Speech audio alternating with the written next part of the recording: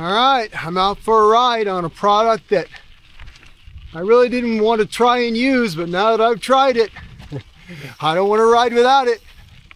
Oh my goodness, when will I learn? Old dogs and new tricks.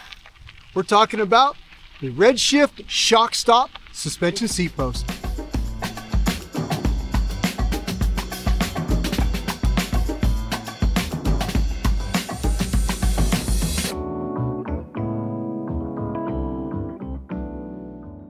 Now, I did a video previous to this talking about my reasons why I thought it was time to try one of these.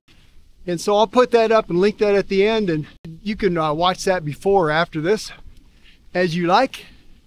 But basically, I was finding that as the miles piled up on me and the rides got longer and harder and all the gravel bike riding I've been doing, I was really finding I was taking, or at least I was noticing, all those bump impacts more and more and more. All those little micro bumps and macro bumps that can come up through the saddle when you're riding a rigid bike, which like this gravel bike.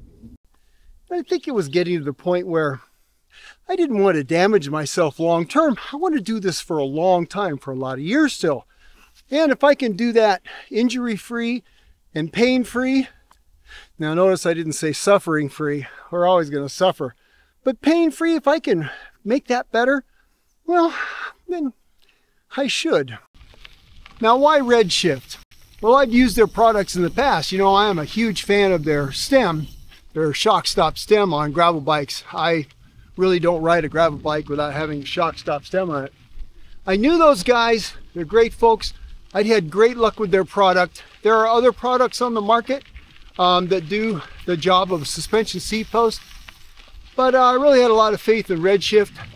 I like the way the product looks. I've never heard a bad thing said about it, reliability wise, and I thought, yeah, let's look at Redshift. But the question was, which seat post should I get? Because there are two of them. Redshift makes the standard version and they make the Pro version. Now the Pro version, it's lighter by a quarter pound compared to the regular version. It has less travel, 20 millimeters of potential travel versus 35 millimeters of potential travel for the standard post.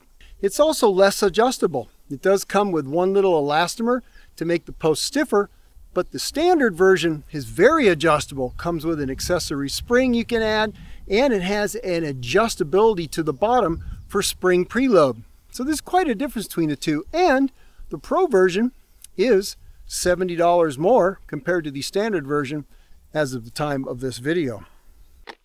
So Redshift was good enough to send me one of each at no charge, so I could evaluate, see which one I thought I wanted to use for the gravel bike, what the differences were, and pass that information on to you.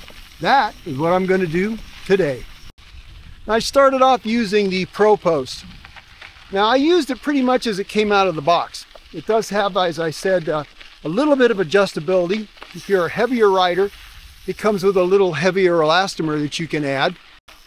And when you look at the suggested weight chart for Redshift, what they say a rider should weigh before he maybe moves that little bit heavier spring, I'm kind of right on the edge. I'm right in the middle at about 173 pounds. So I wasn't sure how it was going to go. But I actually found the out of the box setting for the Pro Post to be actually really ideal.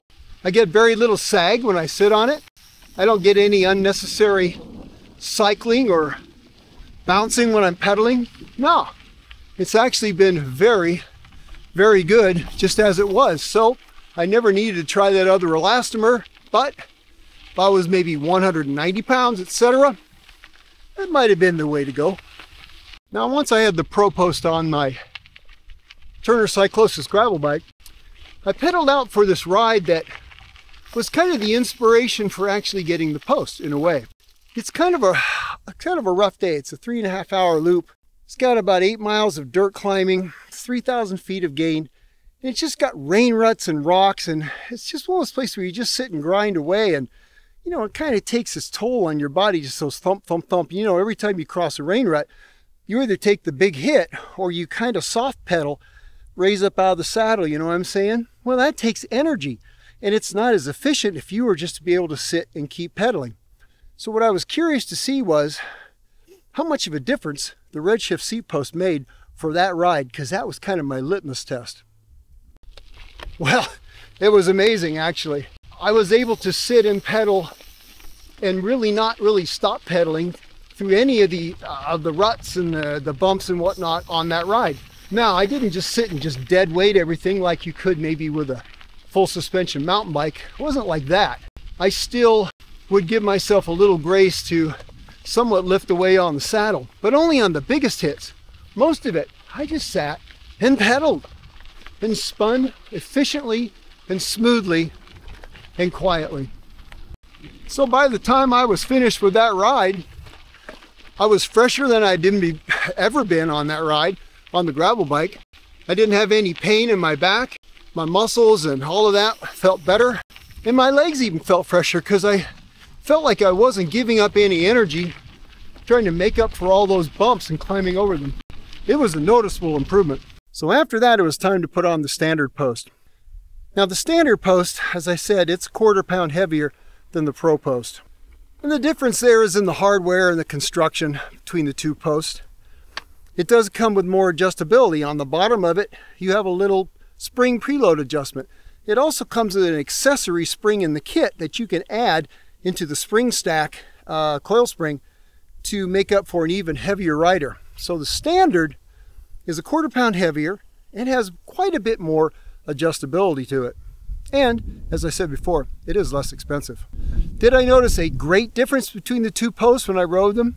No, not really. I would say the most noticeable difference was it felt like the standard post with the 35 millimeters of travel, potentially.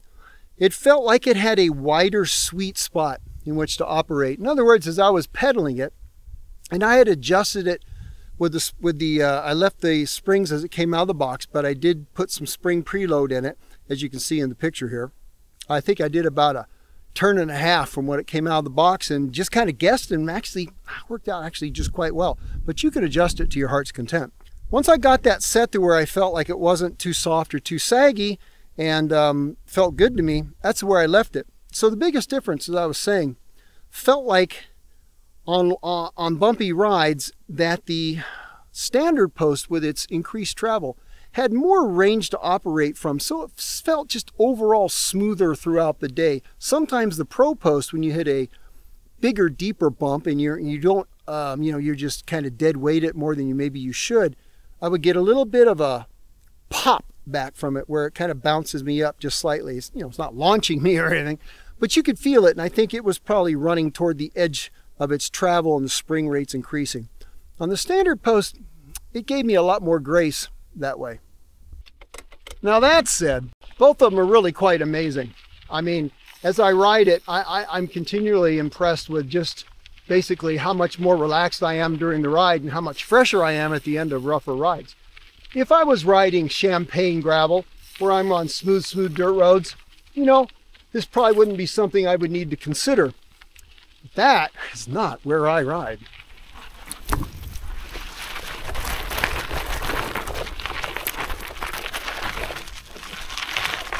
Now, did I notice the extra weight?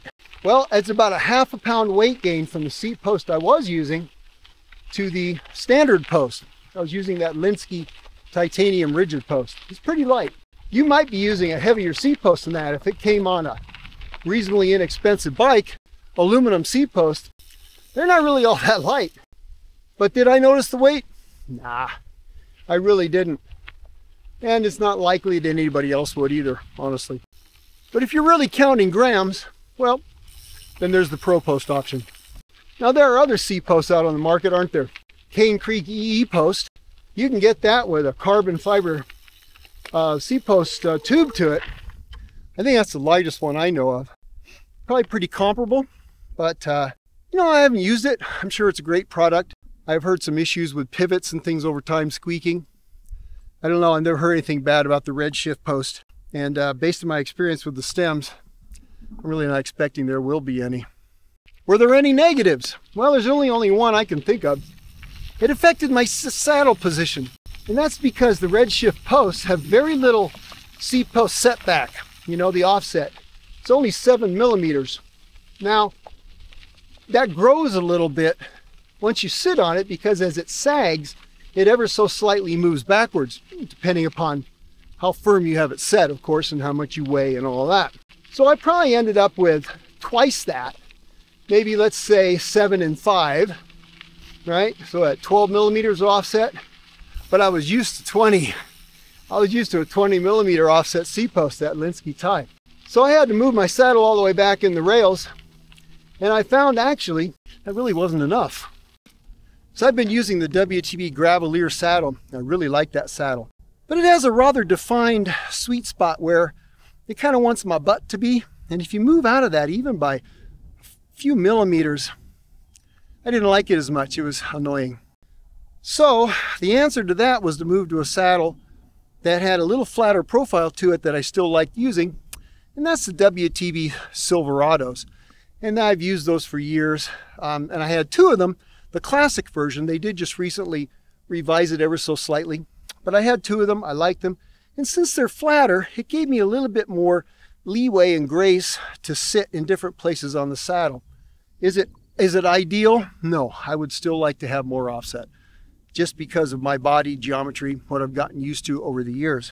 That may not be your issue. If you run a more forward seat position or you have an offset seat post now, you're good. If, however, you run an offset seat post, like a 20 millimeter post, and you got your seat all the way back, and that's what you need on the bike, well, you may not be able to get a Redshift post or some of the other ones I've seen in a position where you want it to be. Now, after trying both posts, which one's for you? Or which one's for me, for that matter?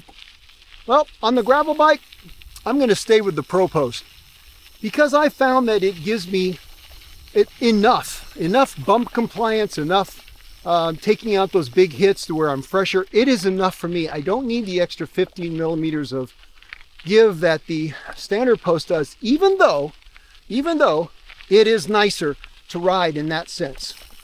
It also is a little lighter, and while it does, it makes the inner weight weenie in me feel a little bit better, because it's my gravel bike. I don't want to be compounding a whole lot of weight that I don't need to put on it. You know what I'm saying? So if the Pro Post is getting the job done, and it is, I think I'm good. What should you do? Well, that's really up to you. I think if you're like me, if you just want something more than you've got now, and you're a bit weight conscious, and the cost offset doesn't bother you, Pro Post is a slam dunk. But I will say this. I think when you consider the reduced cost, the small weight gain, the tunability, and the extra width of that sweet spot that post operates in, I think for most people, they will feel like they get more benefits out of the standard post that they imagined I would get when they buy and install a suspension seat post. Does that make sense?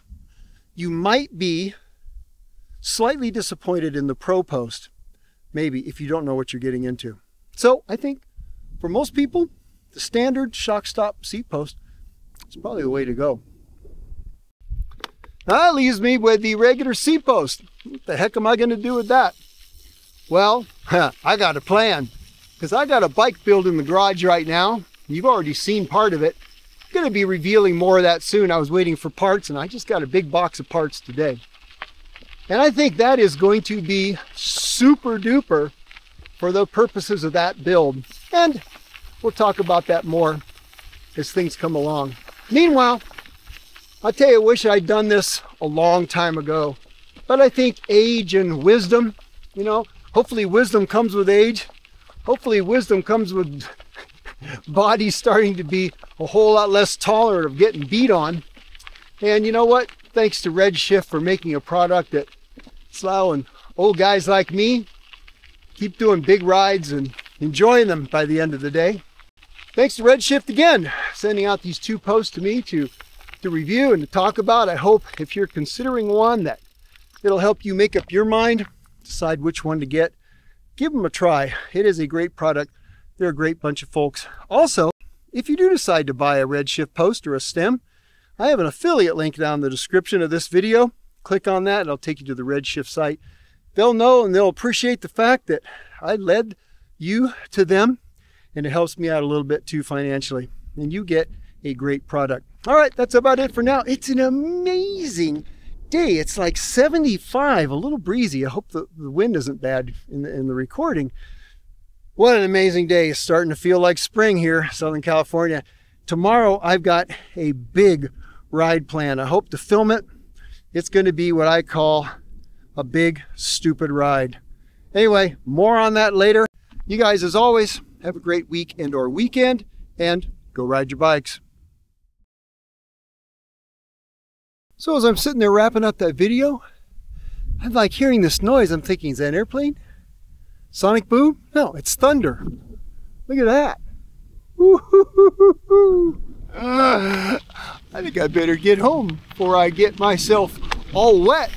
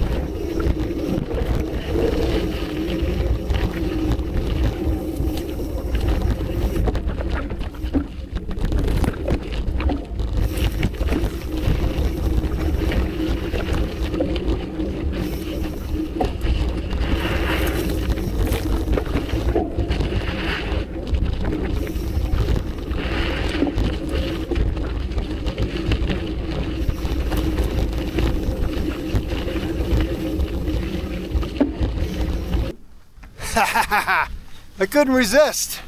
I'm still dry. It's looking sketchy though. See ya. Gotta go, gotta go. Gotta beat the raindrops. I made it. I made it. I didn't even get too wet. I'm being greeted by a cute little dog. Yes. Yes. She's a good girl. Successful day.